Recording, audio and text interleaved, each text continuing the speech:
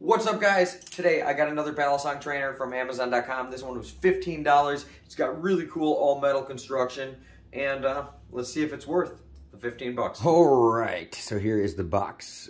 Vornex, I think is how you say that. I don't even freaking know. Practice butterfly knife. Made in China. Scan with the transparency app. Or don't. I don't care. Don't even know what the transparency app is.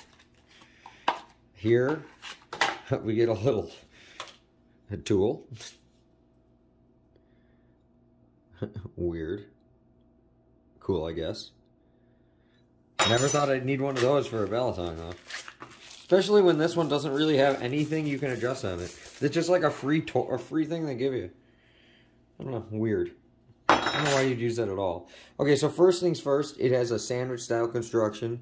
It does feel just in your hand like kind of like cheap steel.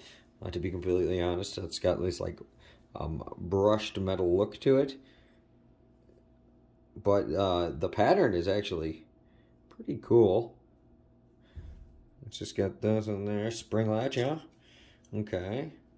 It is hidden pins, so you can never adjust this. Like it just. But right now, out of the box, there's no handle play out of the box. But over time, it will develop handle play, and that's just one. You know, when she goes, she goes. It is tang pin construction, so hopefully these tang pins hold up. But that's the other part that this Balisong could fail, would be at the tang pin. It's a little bit. It's a little on the heavy side, just feeling. I don't know the weight off my hand. I'll put the weight on the screen. But just like in the first little flips there.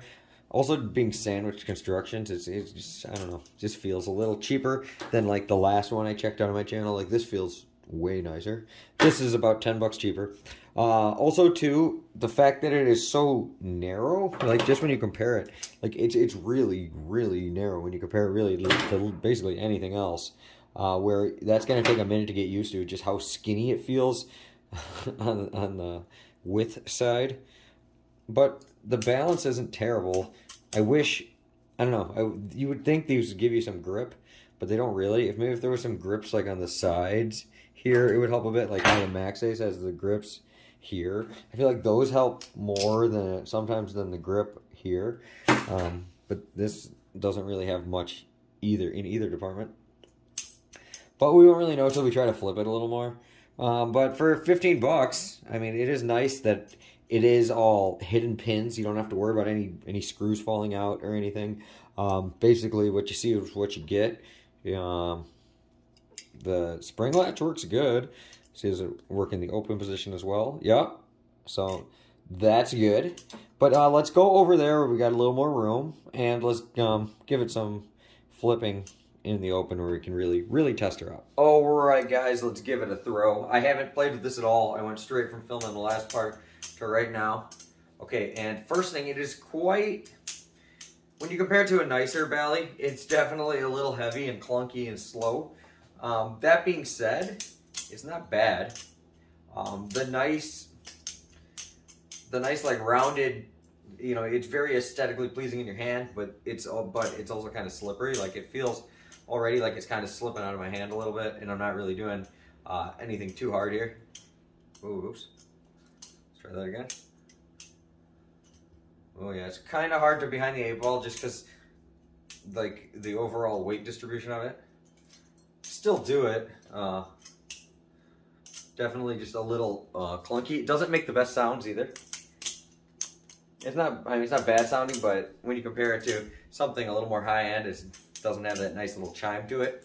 I am getting pinched a little bit, I noticed, from the tang right there, or the horns, or whatever you want to call this. Like, it's pinching me slightly. Not bad, like it's not going to cut me or anything. But it definitely does not feel good. But I do like the fact that all the pins are hidden and everything, that you're not going to bash this open. I think there's definitely better options. That $25 one I checked out the other day, it's definitely better. I'll put a link to that video right there. You can click on that in the top corner. But this one's a little cheaper, and if you just want one that's made out of metal, you know, maybe, I guess you could go for this. But overall, I'm not too impressed with this. It just doesn't feel great. It kind of is what it is. It's a $15 Bally. Overall, it's constructed pretty good. But when I first took it out of the box, there was like no play at all. And now there's already a little bit of play. And you can't adjust that at all. I mean, it's not much, not enough where it's like making it feel wonky. But I was already noticing that. And I played with it literally a couple minutes here. So imagine playing with this thing for a couple weeks, couple months, maybe a couple years. It's going to be like loose as hell, and then you're not going to be able to adjust anything on it. So it's kind of just like a disposable one. So this would be, you know, a good one to throw in your toolbox or something, somewhere where, you know, if you lost it, you don't care about it. But I would spend a little more money. Maybe check out that other one I checked out the other day. Or there's new ones dropping all the time. Let me know what other ones you guys want to see me check out. Thank you guys for watching. I appreciate the support. Leave a comment below. Take care of each other, and party on.